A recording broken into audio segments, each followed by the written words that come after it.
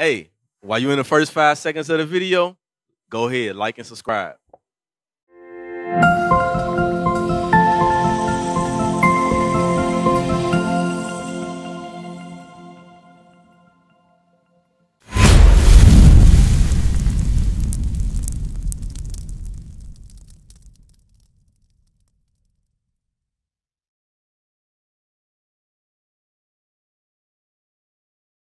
So we're Israel United in Christ. We come out here to teach the so-called blacks, Hispanics, and Native Americans. You are the Israelites according to the Bible. That's right. So why is it that our people, the blacks, Hispanics, and Native Americans, don't know that you're Israelites? And it's in your Bible. In the same Bible you have at home, on your countertop, in your cars, in your churches. Why is it that our people don't know who we are? Hey brother, you got a minute? I'm bringing out your history according to the Bible. Why do our people don't know this? Give me the book of Hosea chapter 4 verse 6. Watch this. The Bible predicts why our people are totally clueless as to who they are according to the Bible. That's why when a lot of our people read the Bible, they get discouraged about reading the Bible because they don't understand what they're reading. Because they can't connect to the Bible. Watch this. Read. This is the book of Hosea chapter 4 verse 6. My people are destroyed for a lack of knowledge. Because thou hast rejected knowledge, I will also reject thee, that thou be no priest to me, seeing thou hast forgotten the law of thy God. I will also forget thy children. You see that? The Bible predicted that our people, his people, the so-called black, Hispanic, and Native American, will forget their heritage. Read that again. The book of Hosea chapter 4 verse 6. My people. The Bible says my people. That's a personal pronoun. The Bible says my people. That's talking about you, the so-called black man, Hispanic man, and Native American. Read. Are destroyed. Are what? Are destroyed. Why is our people destroyed? The Bible's going to clearly speak for itself and explain why our people are destroyed. Not physically, but mentally. We are destroyed because we don't know our heritage. Hey, bro, let me ask you a question. You got a minute? See what I'm saying? So our people are already destroyed mentally because we don't know who we are. Read. My people are destroyed for a lack of knowledge. A lack of what? Of knowledge. So now we read knowledge in the Bible, we assume that knowledge is talking about your education. We believe that knowledge is talking about what you acquired from the universities. But that's not what the Bible's talking about. Knowledge is talking about something God gave us as a people.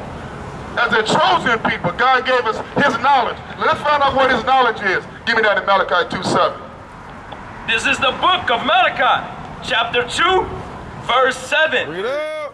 For the priest's lips shall keep knowledge, and they shall seek the law. And what? They shall seek the law. This is what our people forgot. This is what our people have forgotten about God's laws.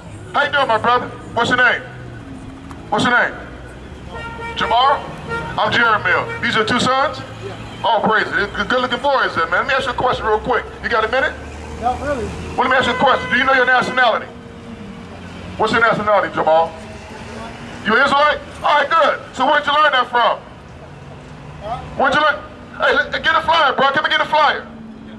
All right, read that. Keep read it again. For the priest's lips shall keep knowledge, and they shall seek the law at his mouth. And they should seek the law out of his mouth. Go back to Hosea 4:6. So this is what our people forgot. They forgot God's laws. Read that. This is the book of Hosea chapter 4 verse 6. My people are destroyed for a lack of knowledge. So that's why we destroyed as a people, because we forgot God's laws. God's laws that no longer exist in our communities. God's laws don't exist in our homes. God's laws don't exist in our personal lives. This is why there's so much turmoil, confusion, and destruction in our communities. We have to come back to God's laws so that way we can reclaim our rightful place that God has put us to in the beginning. Keep reading. Because thou hast rejected knowledge. You see that? Our people rejected God's knowledge. Our people walking past the camp every day. We out here to bring the truth to our people, to bring them back to God's laws and the faith in Christ. Every day we out here trying to preach God's word to our people. What happened? They keep walking. They say, I don't need it. I don't want it. I'm good. I'm fine. And they keep walking. But if we was chucking and dancing and singing over here, we have a whole crowd of people over here. But we bringing out God's laws, and our people ain't got time for God. Read what it says again. Reject. My people are destroyed for a lack of knowledge, because thou hast rejected knowledge. They have rejected God's laws. Keep reading. I will also reject thee. What did the Most High say? I will also reject thee. So that's why when you see things happening in our neighborhoods, the first thing you ask is, why did that happen? Why did God let that happen? God's telling you why he let it happen. Because you rejected him. You just can't have faith in Christ and just omit his laws. The Bible says you have to keep his laws and the faith in Christ. You can't have one without the other. So if we had God's laws, a lot of the crime you see in our community wouldn't even exist. Because we'll see each other as our brothers and our sisters, not as niggas. We will see our sisters as hoes. We'll see our sisters as queens. Bring it out. And we'll give them respect as a queen. Princess. And we'll treat our brother with respect as a king. Read that again. Because thou hast rejected knowledge, I will also reject thee. So the Most High said he's going to reject us, his people. The so-called blacks, Hispanics, and Native Americans. He said he was going to reject us because we rejected his laws. Keep reading. That thou shalt be no priest to me, seeing thou hast forgotten the law of thy God. You see that? We have forgotten the laws of thy God. Give me that Jeremiah 17:4. Because the Bible explains to all our people what's going on around us every day. We don't have to scratch our head and wonder what the hell is happening. Just pick up the Bible and read. But you need the right interpretation. You need to know what you're reading. First of all, you need to know who you are and understand why these laws and why these curses are upon us. Hold that. Give me that Daniel 11, 9:11. You have to understand why these curses are upon us. Because we are under a curse right now. That's why we're going through what we're going through. Hey, all my people over there on the bus stop, I'm talking to you. I'm talking to you, my sister in the yellow top, my brother in the red top, my brother with the backpack. I'm talking to you. The Bible's speaking to you. Listen to this. Watch this. This is the book of Daniel, chapter 9, verse 11. Yea, all Israel have... All Israel have transgressed thy law. The Bible says all Israel has transgressed God's laws. What we just read about earlier in Malachi 2:7, that we rejected his law. We transgressed against his law, meaning we broke it, and also we have forgotten his laws, rejected his laws. Read. Even by departing, that they might not obey thy voice. You see that? We got a big problem with obeying. One of our problems is we don't obey. How you doing, my brother? What's your name? You from Travis Simeon? All praise to the Most High. So you are so-called Dominican Republic. All right, all praise it, brother. So you know your nationality, right? So now with that, knowing who you are, it don't stop right there. You understand that, right? There's more laws that God has ordained for you to keep now that you know you Israel. Because you know the old saying is, when you know better, you're supposed to what? Do better. All right? So now, because you know you Israel, watch this. Give me that in Deuteronomy 10:12. You got to do better. Just to know you Israel, okay, that's good. You know your nationality. That's a good, big step. But now we have to start keeping God's laws, statutes, and commandments. Watch this. And your name is what now? Who? Frederick. Not Jeremiah. All right, read that. This is the book of Deuteronomy, chapter 10, verse 12. And now, Israel, what doeth the Lord thy God require of thee? Hey, another bus will come, bro. Your bus will keep going all. Hey, this is important, bro. Another bus will come. Check it out. Because I'm gonna tell you something. The devil don't want you to get this truth, bro. He don't want you to get this truth. The bus gonna come again. Don't worry about that. It's gonna come again. Watch this. Read again. And now, Israel, what doeth the Lord thy God require of thee? Frederick, what do the but to fear the Lord thy God. You gotta fear the Lord thy God. Pay attention now, Frederick. To walk in all his ways. You got to walk in all his ways. Walk in all his ways. You know, what's God's ways? Love. What's God's ways? No, it ain't just law. What else? You tell me. Give me that Exodus 18:20. I'm gonna show you what the Bible said what the way is. Okay? See, this is why you need to come a little closer, bro. Come a little closer. I'm gonna show you what the Bible says what the way is.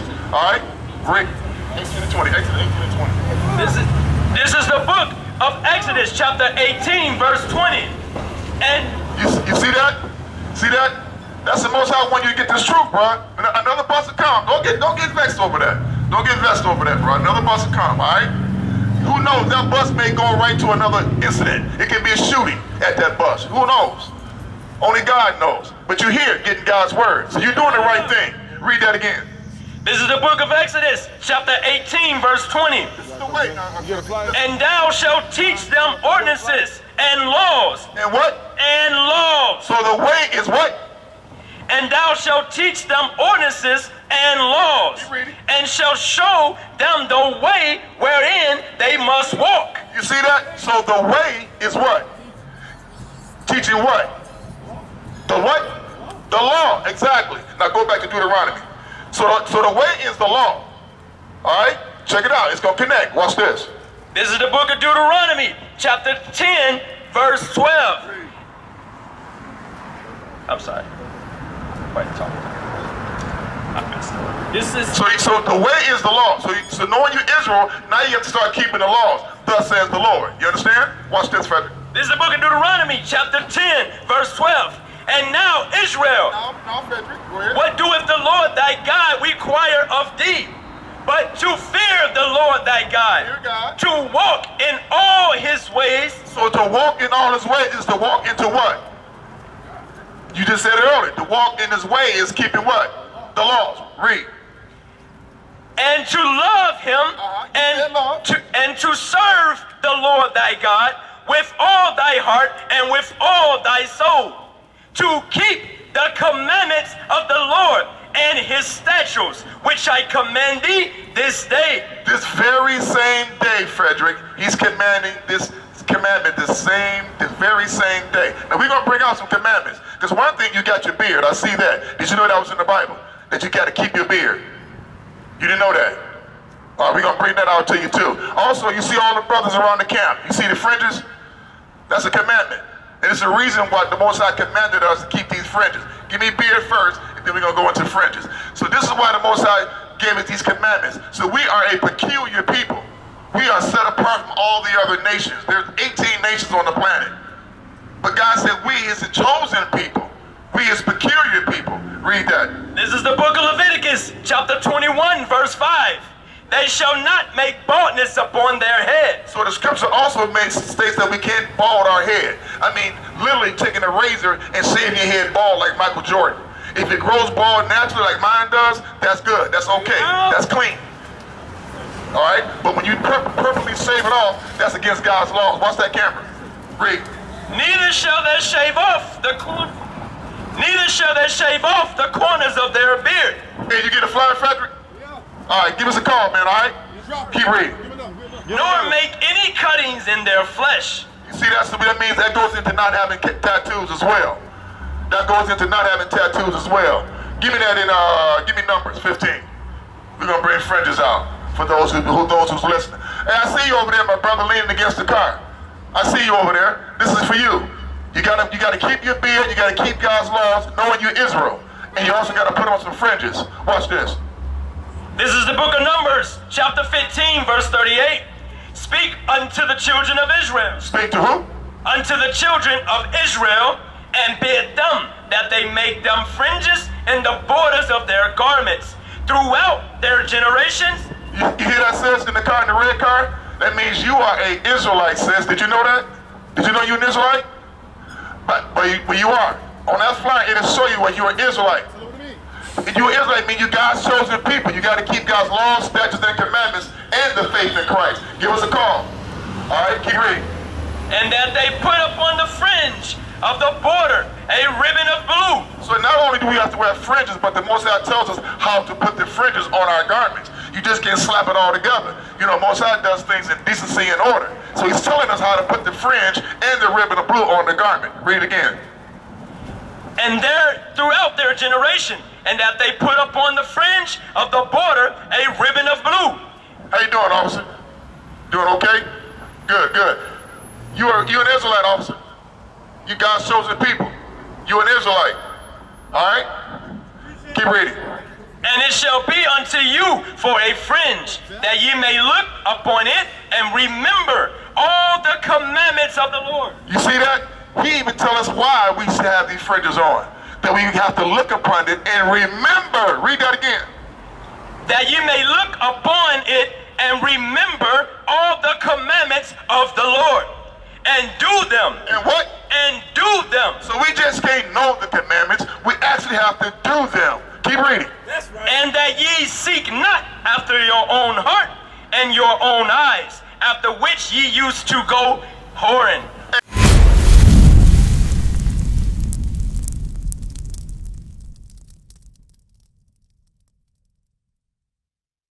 We used to scream black power while heroin was pushed. But at the end of the day, nothing's in vain. IUIC has been given a vision. The tents of Judah has risen. Many has attempted the mission. Minor murmuring, omitting, and missing the mark. Just reading that he had the flame of fire in his eyes gave us the spark. We on Paul's mission. We out on the road, purple and gold, from Mexico, Cuba, Haiti, Ghana, Sierra Leone. 144,000 boots banging, concrete crackling. These are how men repented at heart. The scriptures is proof. IUIC, we deliver the truth.